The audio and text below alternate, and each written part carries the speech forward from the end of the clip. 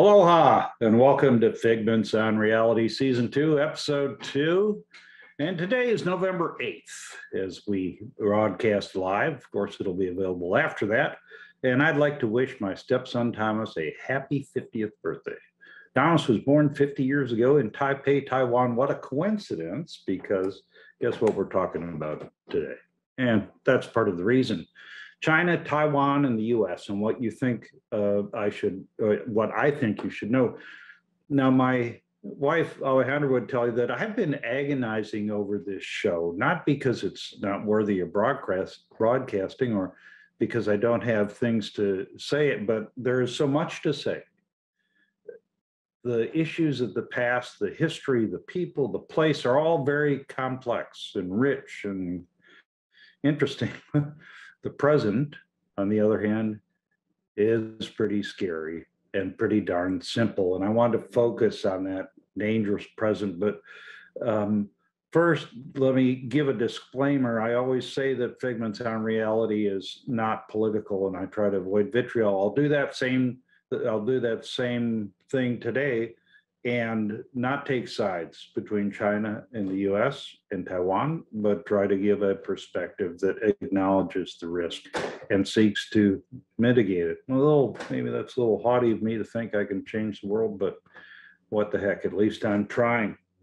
So if we're going to talk about Taiwan, you got to know a little bit about it. I can't give you the whole history, but let me start by mentioning that I talked about Taiwan in my last Figments on Reality 2 weeks ago when I was talking about acknowledging the history and not hiding it. And here are a couple of scenes from tourist stops in Taiwan. On the left, a poster describing headhunting from some of the indigenous people of Taiwan that went on into the early 20th century. And then a depiction of a political prisoner camp on Green Island down in the southeast side of the main island of Taiwan.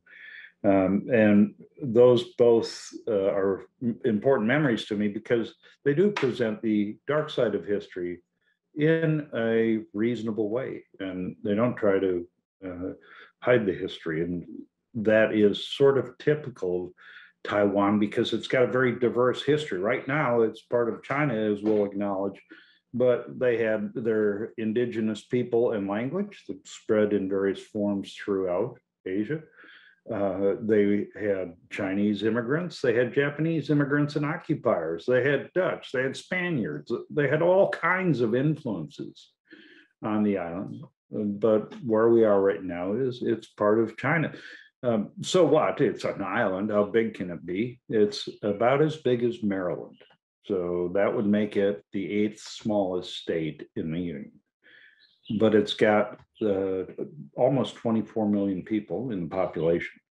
And that would make it the 3rd most populous state in the Union. That tells you it's pretty densely populated in the cities. The mountains, not so much, because there's a very abrupt mountain range that runs down the center of the beautiful island. But it's a beautiful island with beautiful people and kind of a unique aloha spirit is what I can best compare it to, that's evolved over the 40 years that I've been going to and from Taiwan. And it is economically important. It's the 21st largest economy in the world. That's out of 213 that are listed at the list that I viewed. And it's important to the international order because during the last 50 years or so, it has developed a robust, vibrant democracy. And now we have the complication of the fact that it's actually part of China. So that's Taiwan, an island nation, beautiful people, democracy, economically important. So what's the deal? What's the problem? The problem is, and I'm going to say this with absolutely purposeful hyperbole, and this is why you should care, is, in my view, the end of the world could begin in Taiwan. I'm going to say that again. The end of the world could begin in Taiwan because as implausible as it is certainly possible that China could attack Taiwan to force reunification, that the US could be drawn into such a conflict, and that it's certain if that happens that it won't end well. And it could even end in nuclear conflict. Really. Really. Now you say, how can this be? And by the way, I'm not, this is not my first rodeo of addressing this. I have been to not just Taiwan, but China several times. And I got a picture here at a university of Beijing with some of the faculty members where we talked specifically at length in Beijing about the Taiwan issue. And point I made to them was, you guys shouldn't care about Taiwan because you have such an imbalance of power. And here's how different China and Taiwan are.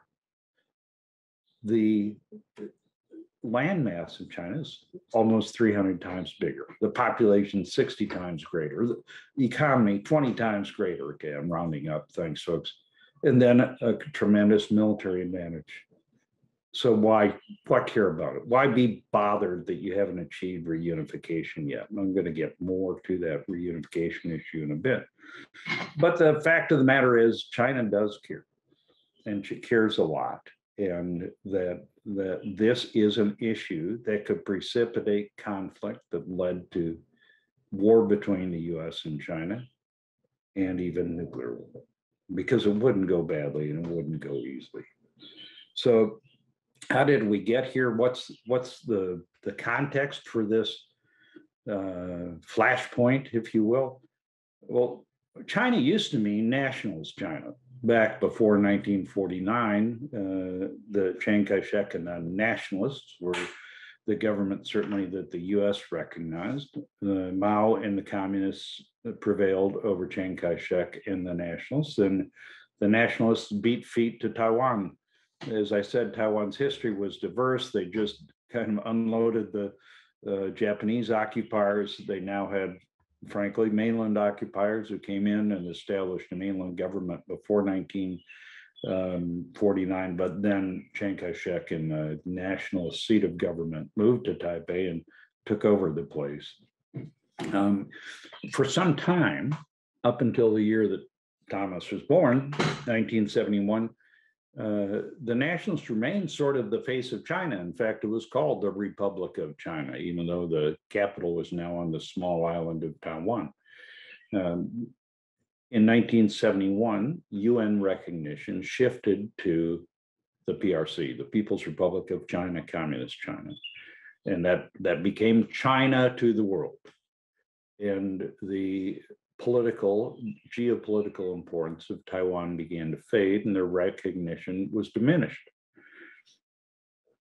Part of that decade-long process was the normalization of relations between the US and mainland China, the PRC, People's Republic of China.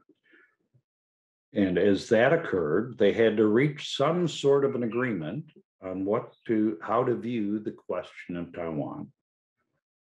And while the history, again, I've just touched the surface of it, is complex and debatable, the bottom line is the US and China agreed that Taiwan is part of China and should eventually be reunified. They also agreed that any reunification should be peaceful. And as part of a concession to the more conservative elements of the US government at the time, the Taiwan Relations Act was passed that actually codified and built a legal requirement for the US to ensure such a transition was peaceful and to help prepare Taiwan for its legitimate defense against any not peaceful attempt to reunify. So there we are. Taiwan is part of China, but it's separate. And China is getting impatient with that separation. We're still committed, the US, to help prepare for its defense. And it's very likely that we would be drawn into it. So all of this sounds like sort of a parlor game of geopolitics, or even high school argument between classmates about what clique you're in and all that. It sounds kind of silly, but it's not silly. And without legitimizing their views or endorsing them, I'll say it's certainly not silly to China. This is a big deal, a core interest. I I understand it, but why escapes me still. This is a big deal to China, and it's become a big deal personally to Xi Jinping. Since about 2016 or 17, when the current government of President Tsai took office in Taiwan, he has become more and more vocal and committed, President Xi Jinping of mainland China, to reunification. And the Chinese have been triggered by anything that implies nation state status to Taiwan, by the US arms sales that are certainly mandated and almost required by the Taiwan Relations Act to contribute to the self-defense of China, by any public embarrassments where the wrong name is used. Heck, if an NBA official or player says something wrong, China goes pretty ballistic about this. But like it or not, these sensitivities are real, and they are provocative to China. And there is the potential they could provoke a conflict with global ramifications. Whew. That is pretty simple. China wants to reunify Taiwan. They're prepared to do it by force and could do so. And the US would be drawn in. Let's take a quick break and ruminate on that while I tell you that I'll be back with another Figments, the Power of Imagination, next week. Don't have my guest locked down yet. I need to make a phone call as soon as I finish this webcast. But I hope to have somebody who'll talk about imagining he could change the world. And certainly with regard to China and Taiwan, we need to change the world and change the dynamic a little bit. So how could war actually happen? What would happen to precipitate war? We've seen some rhetoric, words, not actions, trigger actions from China, specifically massive overflights, the greatest ever of airspace in dispute. I'm going to avoid taking sides about whose airspace it is, but it's in dispute and has required a military reaction from the Taiwan Air Force. Massive overflights of up to 150 aircraft. And simply the potential for accident or misunderstanding could trigger conflict. Because there is such internal interest in China in the reunification, and largely generated by the Chinese government. Let me go into that a little bit. This issue is a hot button throughout the People's Republic of China. The government has chosen to make it that. Again, not to legitimize or delegitimize it, but the flames have been fanned to some degree by the Chinese government to make this a hot button issue. And as we see the government of President Xi Jinping continue to solidify and expand its control over matters inside China, this is one issue they have to deal with. They've kind of painted themselves into a policy corner where they've talked tough and to mollify the people, not in a democratic sense, but in an unrest sense. They see themselves as having to do it. And if there's an economic downturn or another cause for unrest, this is going to put further pressure to reconcile the issue of Taiwan. It could start by inadvertent provocation from the United States, because I'm quite certain that the United States would never seek to foment conflict on Taiwan. But we could make a mistake, as President Biden last week did, when he said we had a commitment to defend Taiwan. And do we have a commitment? Not specifically stated, we are required by the Taiwan Relations Act to contribute to the defense in preparatory manners. And we say that any transition must be peaceful in nature, but we didn't say we're going to join the fight. By stating that in public, and the administration has walked it back as an error, but that is highly inflammatory to the Chinese. Equally inflammatory were statements of Chairman of the Joint Chiefs of Staff Milley that we could absolutely defeat Chinese military attack against Taiwan. Okay, that's first of all militarily debatable, not the purpose of this show, but those are things that don't need to be said in public, and that we ought to stay away from. We don't need to foment this problem. And yet another complicating possible provocation, President Tsai acknowledged a very small military presence in Taiwan, been there for years. The Chinese, I'm absolutely certain, have a gazillion spies in Taiwan. They probably not only know the name of every US service member who is or has been in Taiwan in the last 20 years, they probably have a full dossier, but it hasn't been publicly acknowledged. These missteps and public confrontations on Taiwan are incredibly dangerous because of the self-imposed pressure within China to do something about reunification. And once we get to some sort of a flashpoint, I think you'll be looking at something that me and a friend who is an intelligence analyst we worked on a report while I was still on active duty called War Without End. And our belief was simply that once a war started in and about Taiwan, that it would draw in the US and it would cascade and spill over to the South China Sea and even Northeast Asia and become global in nature and be horribly destructive to the world. Now, what about Milley's comments that we could defeat the Chinese, General Milley's comments? I've said many times that I could defend Taiwan with a rifle company. I think I could, just in terms of the military sense, because the terrain is so rugged, and what terrain isn't so rugged is highly urbanized. It's a very difficult place to fight. Again, this is not a military webcast, so I'm not going to go in there, but we can learn something from history. And I'm going to hold up this knife. Okay, this is a ceremonial knife, Taiwanese hunting knife from the indigenous people that I received in 2008. I actually watched it be made for me on the island of Quemoy or Chinmen, very close to the mainland shore. And the reason that's significant is because it's made from spent artillery rounds from the Second Taiwan Strait crisis. Go ahead and Google that, because I don't have time to get into all the detail that I want to get into.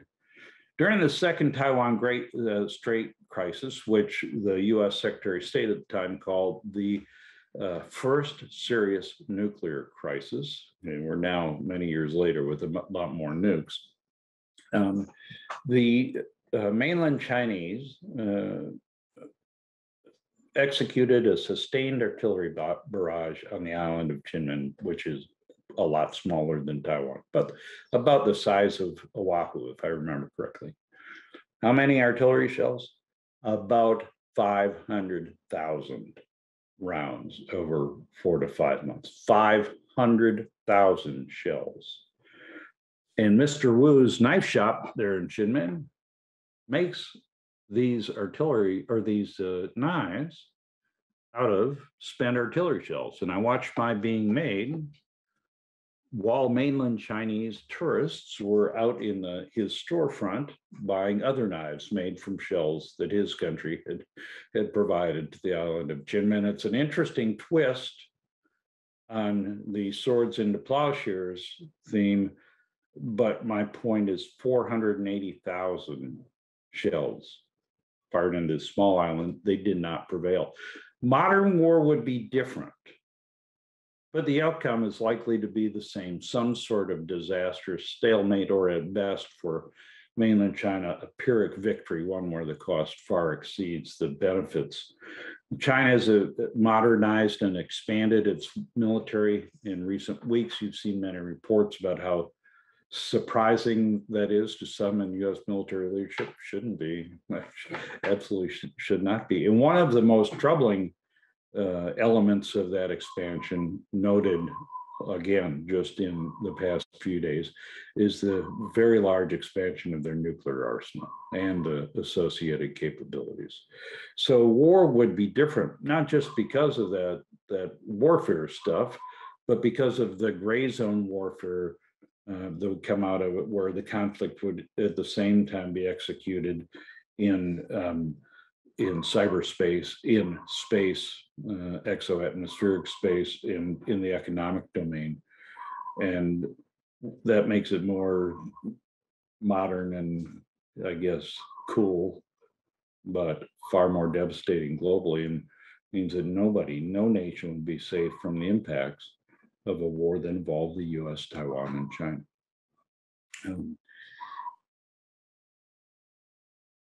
So is this going to happen? General Milley, Chairman of the Joint Chiefs of Staff, mentioned earlier, said last week that in his assessment, China is not likely to attack Taiwan in the next couple of years. Said this at the Aspen Forum. What? Excuse me? In the next couple of years? And to state that as a matter of fact? Holy crap. I mean, you got to be kidding me. The next 2 years? If we can't establish deterrence or understanding that goes for a decade, this is really bad. The next 2 years. That's all the chairman could offer up. I wouldn't say guarantee, but holy moly. I mentioned the president's statement about our commitment to defend.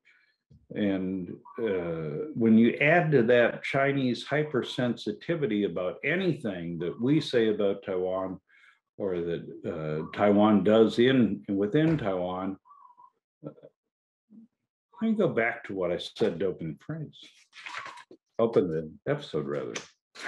And I'll read it so I get it right. The end of the world could begin in Taiwan. The end of the world could begin in Taiwan. This is more dangerous than North Korea. It's a bigger threat in terms of consequence than terrorism, global terrorism, and it may not be as inevitable as climate change, but climate change won't matter if we allow a nuclear conflict to stem from misunderstandings in Taiwan. And I really believe this. I've spent enough time in China working with Chinese friends and officials, and quite a bit of time in Taiwan, and looking at the US national security landscape, and I simply don't think there's enough appreciation for how serious and dangerous the situation is for China, Taiwan, and the US, the title of the show. So that gets me to what I have to say and why I'm making this webcast, this particular webcast. What would Fig do? I hope somebody's listening, folks. Fig would make peaceful resolution of the Taiwan question the top priority of US-China relations, period. Period. Has the greatest consequences. It should be a topic at every discussion of officials at every level. It's got to be a touchstone that both sides have to go to avoid the kind of miscalculation that I described that could have such disastrous consequences. Having said that, they should do this in public and basically or in private and basically shut the hell up. This is not a discussion. The discussions on such sensitive issues don't do well under the light of day. This needs to be in the background, but all the time, all omnipresent, but not visible. Has to be more quiet. both sides, one thing both sides should do publicly is acknowledge, state, and restate that a forceful reunification would have no winners. And I think China has to see that. If they use force, that's not a win-win. That's not a win situation for them. It should be a last resort. That's not good for anybody. We should say that a lot. What should the United States do? We have a commitment under the Taiwan Relations Act. We also have a commitment under the One China policy to treat China as the one China and acknowledge Taiwan as part of it. We ought to do that, maintain that commitment and state it as ambiguously as we can, and not paint ourselves into a corner with China. We need to understand and live with Chinese hypersensitivity. In the past, when I've talked to my friends in China or from China, it kind of drives me crazy, but the truth, it is what it is. We can't wish for an alternate reality. They are hypersensitive to all things regarding Taiwan, and we need to be careful of that. And if we're going to have difficult conversations, they should be done in private and correctly. China, on the other hand, and I'm sure my Chinese friends will like me telling them what to do, but I got to do it because this is the what would Fig do part. If I were China, I would establish military hotlines in operational channels with the United States, as Secretary of State Blinken recommended to Wang Yi in Rome last week.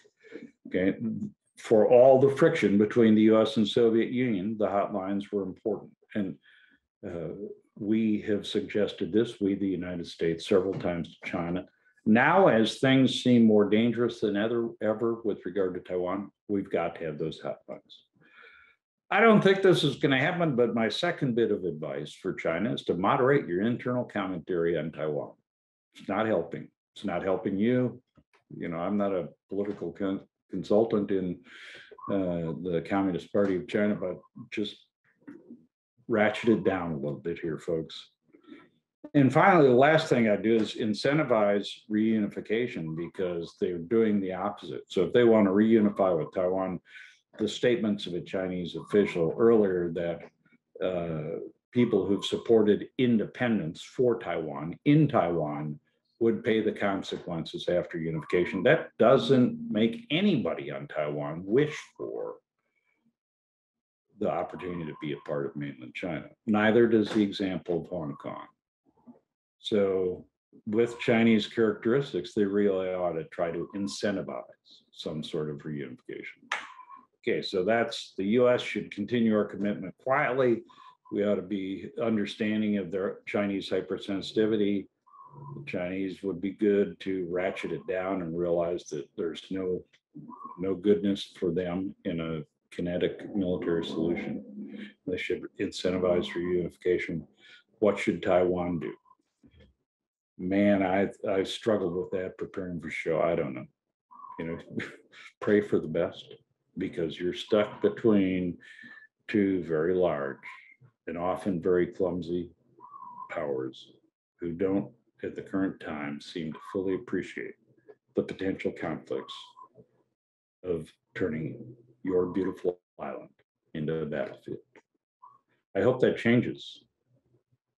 It's best for all: China, Taiwan, the US, and the world. That's my reality. Please join me next week on November 15th for Figments, the Power of Imagination. As I said, we'll talk about changing the world. And I would like to thank, as I always do, Think Tech Hawaii, a great nonprofit that